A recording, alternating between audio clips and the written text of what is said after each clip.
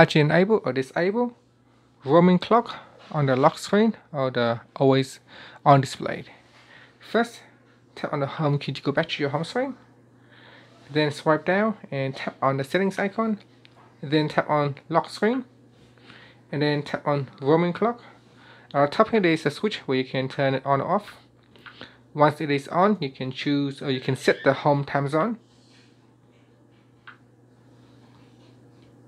So make your selections and then tap on the back key, and if you want to display on your always on display, simply tap on the show on always on display switch to turn it on, and that's it. So that's how you can turn it on or off.